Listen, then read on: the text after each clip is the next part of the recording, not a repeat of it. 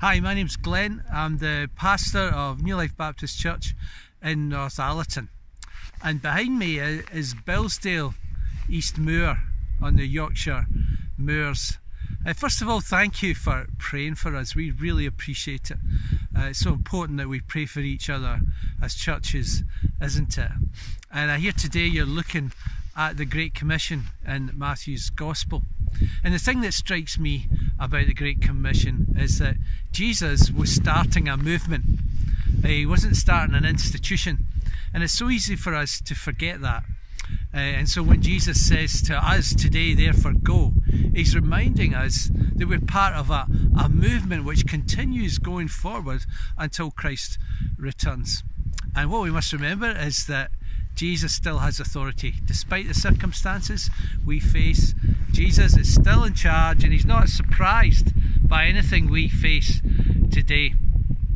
So we go with confidence, not in ourselves, but in Jesus. And as we go, we pray for each other. And so for our church, please pray for our work in the living rooms. That's a joint church initiative which we've started. It has a Renew Wellbeing Cafe at the centre of it. It's just a place for the community where people can go. They need a little bit of support, and someone gets alongside them. We're managing to keep that open with some appointments during lockdown because it's an essential community service. And also a real witness as the churches in our town work together to be a blessing with the other organisations who are there for the people of our town. So please pray for that. And if you want to come and have a look, then get in touch with our community pastor, Steve Cowan. He'd be glad to tell you more. And when it's appropriate, show you round. The last thing I just want to say to you is that Jesus is with us. That's his promise at the end of the Great Commission, that he's with us until the very end of the age, and that's not happened yet. And so Jesus is with us.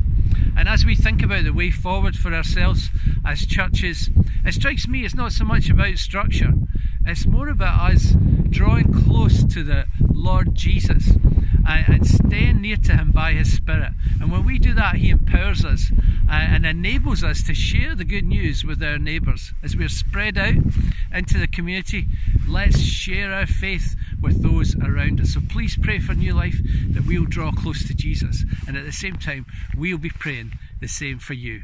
God bless.